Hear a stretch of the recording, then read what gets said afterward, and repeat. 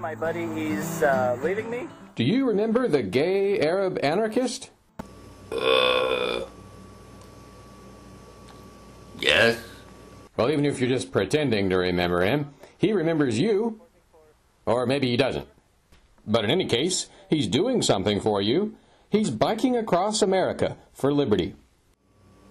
Wow. If he's doing that for you, surely you can do something for him.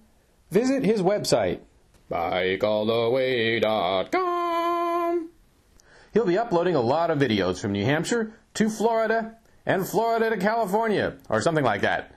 bikealltheway.com. We got a big day tomorrow. The boys will help me keep Rolf company.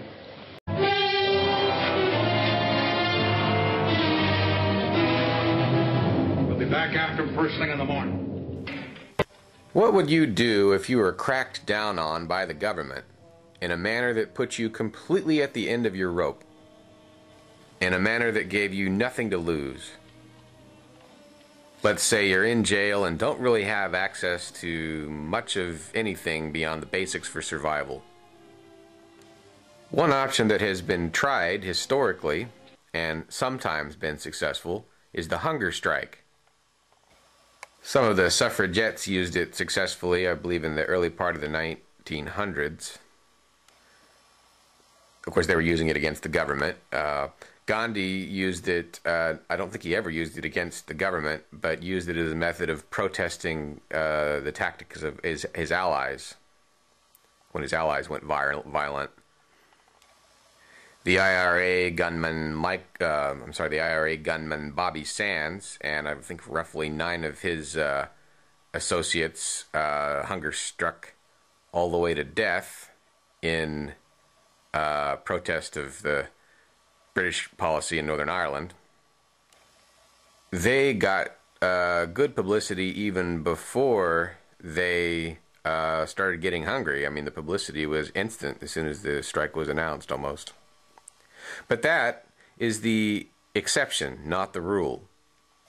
My experience seeing people hunger strike in the modern freedom movement in America is that it's almost always been ineffective. That's because very few of them have taken it near the point of death. The only one I can think of who did is Reverend Paul Revere out in Oregon, who took it to the 3-week mark and apparently looked like a concentration camp inmate by the time he was let out. Revere, by the way, says you shouldn't ever start a hunger strike unless your plan is to take it to the point of death. And you don't ever do it for the point of trying to get out of jail. I would take Reverend Revere's thinking maybe even a step further.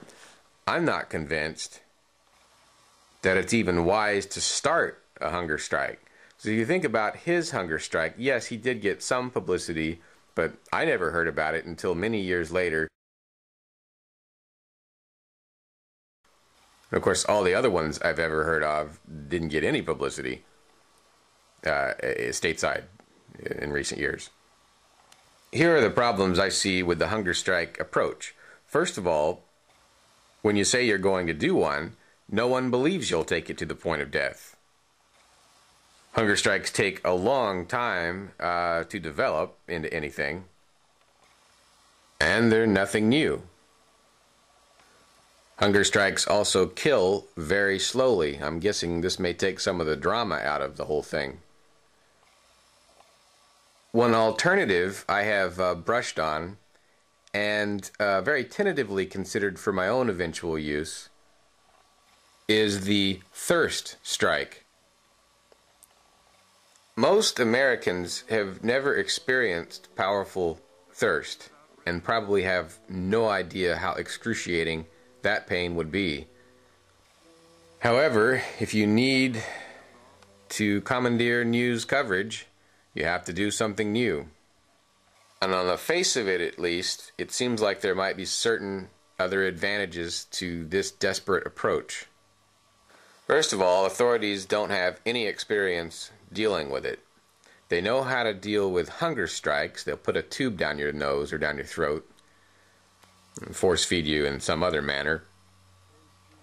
This was what destroyed Ed Brown supporter Danny Riley's hunger strike.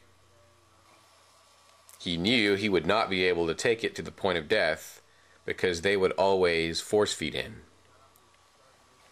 But it takes a lot less to force feed nutrition into someone than it does to force feed all the water they need. One of the disadvantages that folks have pointed out to the thirst strike approach would be that it does only take about 5 or 6 days to get to the point of death if you're not active and the temperature is low. It's been observed that 5 or 6 days is not really enough time to organize political support of a large nature. One way around this issue would be to announce the water strike or the thirst strike in advance, perhaps 2 or 3 weeks in advance, making the whole process still last just as long as a hunger strike would. I want to make clear I'm not advocating this as a technique for anyone else to use. It's just that I've given thoughts to using it myself in certain circumstances. Of course, I'm talking about extremely desperate circumstances. I'm referring to this as a method of last resort.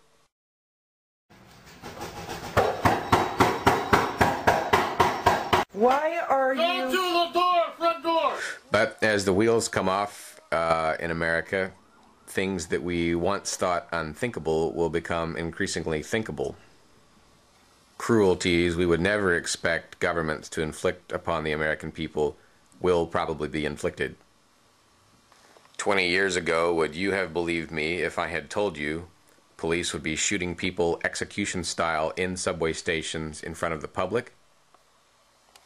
Would you have believed me if I told you Americans would be committing the same war crimes that they executed Japanese for? All those things have come to pass, and more bad things will come to pass before it gets better.